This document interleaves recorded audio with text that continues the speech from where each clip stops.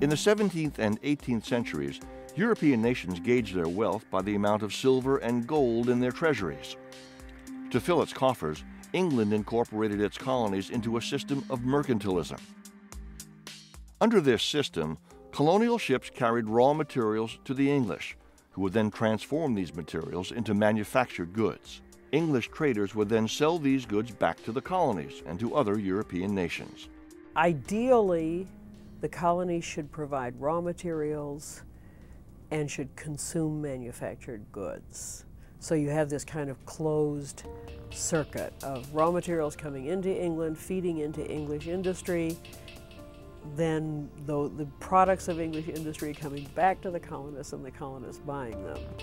To ensure that the money leaving English colonies flowed to the English treasury, England restricted colonial trade with foreign powers and sometimes banned it completely. Though most colonists tolerated mercantilism in the 1600s, this economic system eventually provoked smuggling and ultimately led to violent conflict between the colonies and the Crown within the next century.